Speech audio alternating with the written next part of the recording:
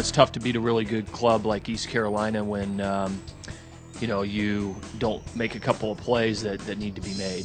We just gave them too many opportunities, and credit East Carolina, they came up with the big hit in that inning to score the runs.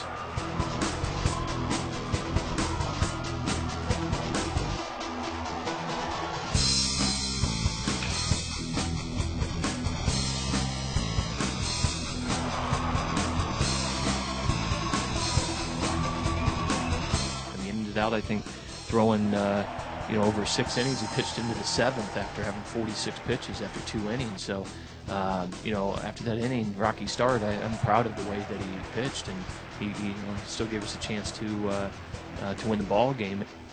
The 0-1 pitch, this ball's a ground ball up the middle, RBI for Stephen Proscia, and the Wahoos get their first run across the board.